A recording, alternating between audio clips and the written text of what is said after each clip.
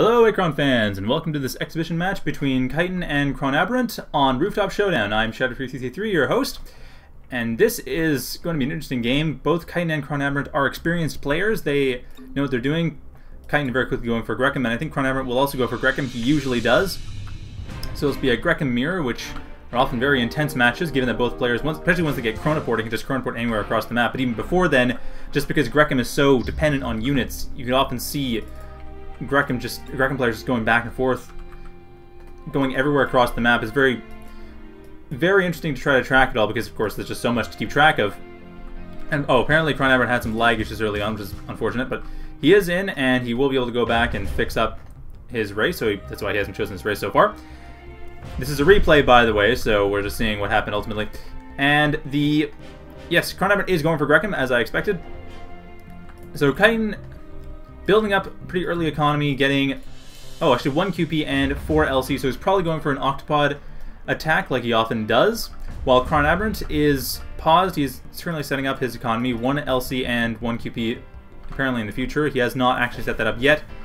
No, never mind, 2 on LC, and he will be building the Octos for this in about 9 seconds or so. Well, 9 in-game seconds, he's fast-forwarding, so right now. He's pausing to set up his Octos, get that economy part set up. So both players going for Kytin is going for an Octopod, so he's not going for economy. He is going for enough economy to support the Octopod, while ChronAberant is going for... it's hard to tell, he hasn't unpaused yet to build everything up. He is actually going for very, very, very fast LC. He converted his QP into LC and going for 5 RPs early on. So ChronAberant focusing heavily on economy early on, rather than focusing at all on tech or on units. Though, there we go. Got that Octo set up. And Kytin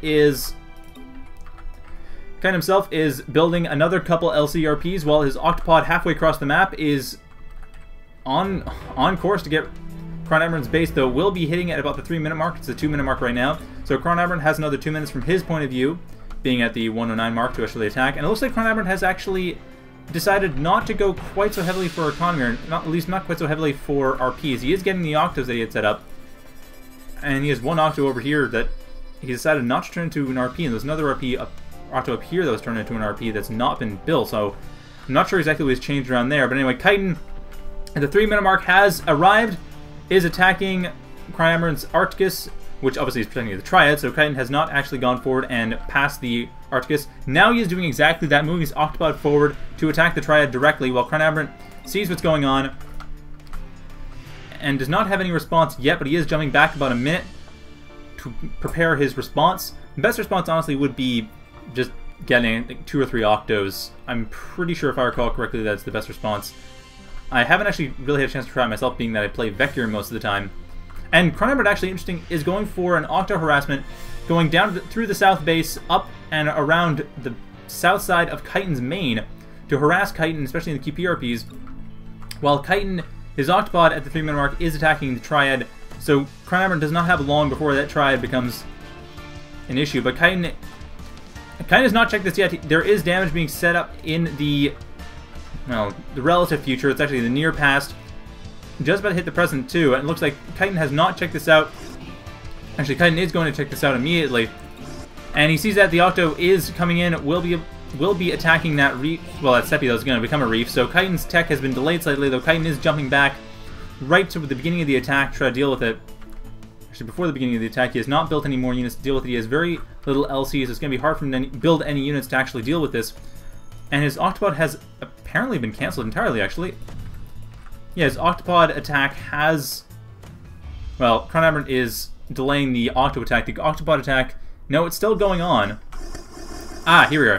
The Octos are destroying the Octopod, like I mentioned before. So 3 Octos is the best solution. Good to know. I was correct on that one. Makes me feel a little bit happy inside.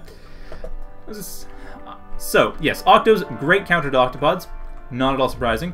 The only thing is that Octopods, if they can destroy the Octos, but if the Octos get close, then the Octos are done. But if the Octos get close, the Octopod has a hard time because it can't... Well, it doesn't deal splash damage, so it can't damage the group of Octos. And it also... In this case, the Octopod is just moving in as well. It's not actually even attacking, so the Octos get a lot of free hits. But even without that...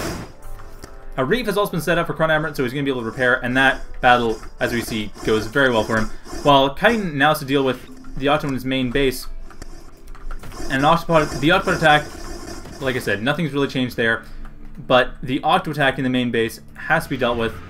It's dealing what damage it can. Damaging the Octo that's being built to turn into an RP, probably not the best idea. This epi really is the best idea. If it gets to build that Reef, it's going to be very problematic for ChronAberant to get through the base, because Reefs, of course, heal and produce tech. And it looks like ChronAberant has lost his Octo before he's managed to destroy the tech. And that's the Octopod attack we saw before. ChronAberant is in the main base. He is not affecting this attack. He is not attacking this epi. He is going straight for the Octo. And the Octos have started to attack against the assaulting Octo. ChronAberant has not changed around his tactic at all. But Kytin has changed around a bit. He is putting up an Octo for... Or, sorry, the Octo actually wasn't there. But Kytin will have an Octo for defense in the future. Sorry, I shouldn't say in the future. This Octo is the one that we saw in the future as he was jumping around. So Kytin has managed to defend against... That's the important part. Kytin has managed to defend against the Octo that came in from ChronAberant. ChronAberant did not harass the Seppi, which would have been the best option, which is rather unfortunate. But ChronAberant does have a Reef earlier on. He does have the ability to make tech. He does have... Actually, he's bubble wrapping completely. So ChronAberant has at least managed to push off Kytin's attack. He hasn't managed to get a huge attack in himself, but still getting his economy set up, an economy ahead of Kytin is actually, well, even with Kytin at this point. Kytin did manage to build quite a bit of economy during that attack, which is not a bad thing. Very good thing, actually.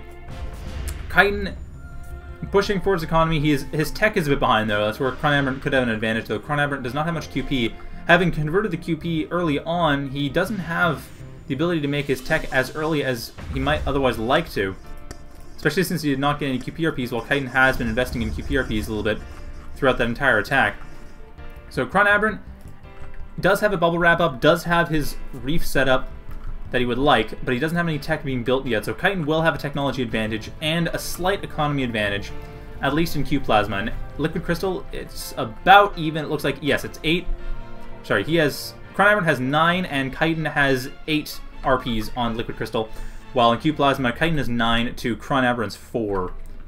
So there's no competition. ChronAberant is getting a bit behind in economy, which is kind of ironic given his early start with QP conversion. I guess he didn't really go... He really didn't build enough QP to make up for that, and the Octos were useful, but I'm not sure if it was worth it to convert. Anyway, ChronAberant is attacking very heavily against Kytin. He will be able to destroy Kytin's base by the future. So you see, in the future, Kytin has lost the entire triad, but I'm sure Kytin will be dealing with that. He is about 3 minutes, or 2.5 minutes down from the present. Getting his legal class up as well. He's getting a Pharopod, and that will be able to take care of the Octos, no problem. Pharopod about halfway done, about 3/4 of the way done. It will be almost done, but the Octos are trying to deal with damage they can to it.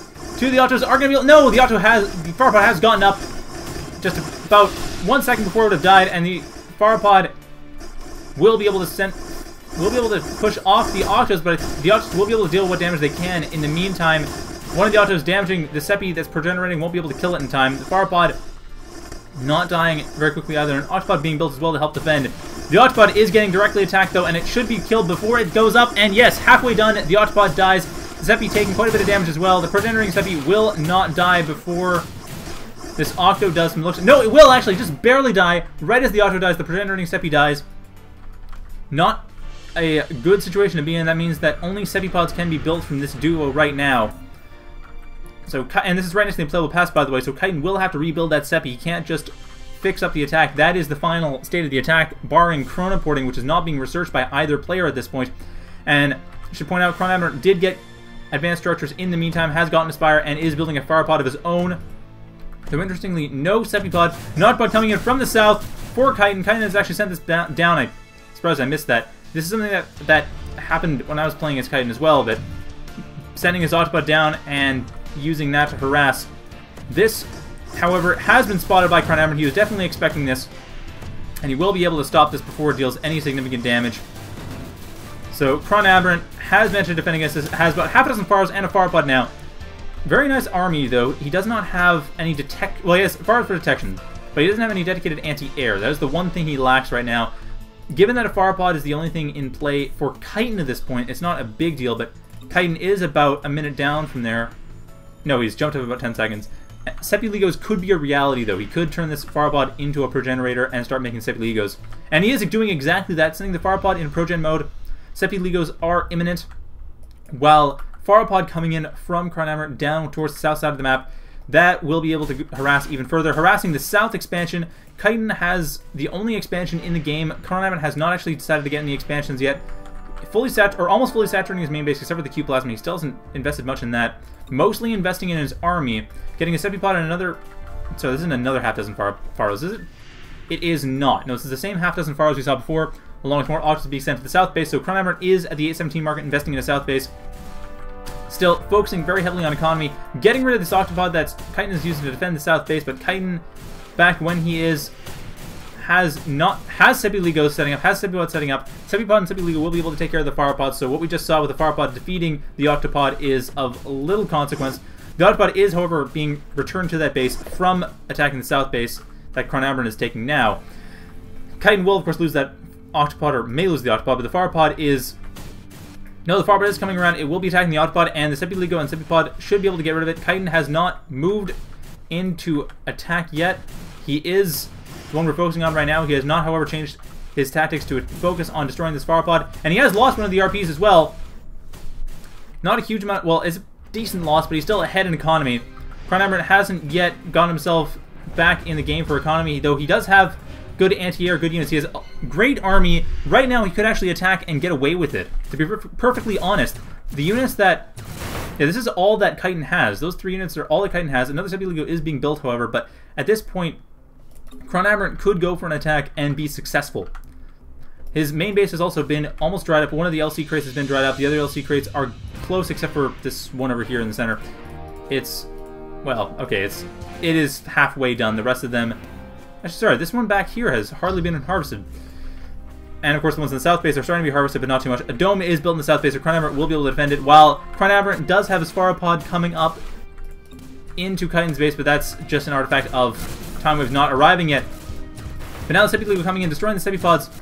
2 of the Sepipods are left. One of the Sepipods is left against the Sepiligo, but the Sepiligo will be destroyed quite handily, and it looks like ChronAberant is pausing. Probably we can... Well, see, he's probably figuring out how to get... There's order set up or economy set up, because he does not have chronoporting yet, so he's not pausing to do a chronoport attack. And now Sepiligo has... Well, one Sepiligo's gone down, the other Sepiligo is still up. And an Octopod coming in to try to destroy what's left of ChronAberant's army, so I guess I was wrong. ChronAberant couldn't have actually attacked at that point. He would have still needed a few more forces, which I suppose is not entirely surprising. Sepiligos are air superiority fighters, but I'm a bit surprised that the Sepipods did not do that great of a job at dealing with the attack. So it looks like Kytin is retreating. He's only using that as an exploratory attack. He's not actually committing to it. Building more Sepiligos. Has 4 Sepiligos already, which is quite impressive. Well, for the version 1.2 economy, it's quite impressive. For version 1.1.0 economy, that's a small start, which is a nice change, I must say. Really quite glad that was changed. Sepiligos are scouting towards the northwest expansion. They will find nothing, though they may find the RPs coming in right as they come in. Kytin has not stayed around to check that out. He probably will see it, though. This damage right here is likely to be what that is.